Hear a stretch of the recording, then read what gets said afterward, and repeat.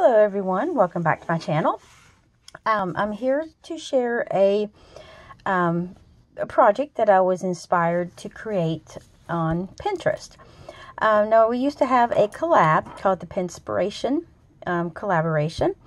I think it kind of died off this year. I have been keeping up doing a project once a month because I'm just always inspired by things that I see on Pinterest, and by doing this project once a month, then it actually gets me, actually creating some of those things that I'm saving.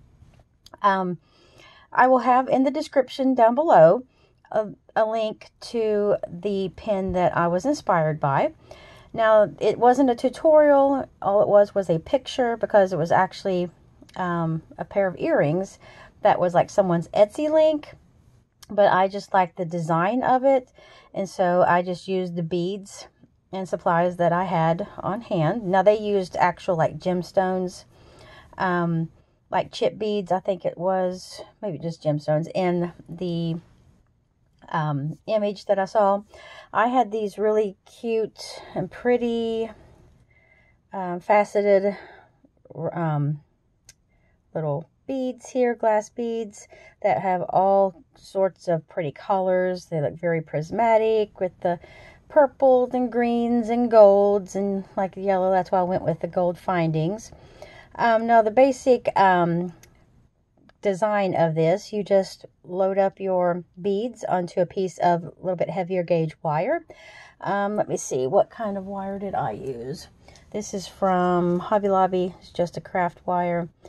This is, if it will focus here, 20 gauge. It's just 20 gauge gold wire.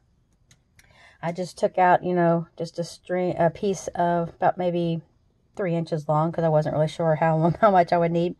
And you just feed the beads onto, well, you start out making a loop, like you see here. The very end just has this little loop. Just make the little loop, feed your beads on, and then do the loop at the other end. And you want to face them so that they kind of, that you can put the jump ring through each of the loops. And then you just attach the ear wire onto the jump ring. And it turned out to be really, really adorable. I love how these turned out. I had these little stardust, I think is what they're called. I don't know where I put the package. Here they are. It is called, well, the silver ones I know are called like stardust spacers. These are gold, and they have a little bit of texture. They're sort of rough feeling, and they're just the little gold spacers. And so that's what I went with. And then the little gold leverback earrings. So that is the earring. Super easy, super cute, and they're very lightweight. And I put together this whole pair from start to finish in probably like 10 minutes. That's how quick and easy they were. But again, I will have the picture, well, the link to the picture down in the description. And you can see what I was inspired by.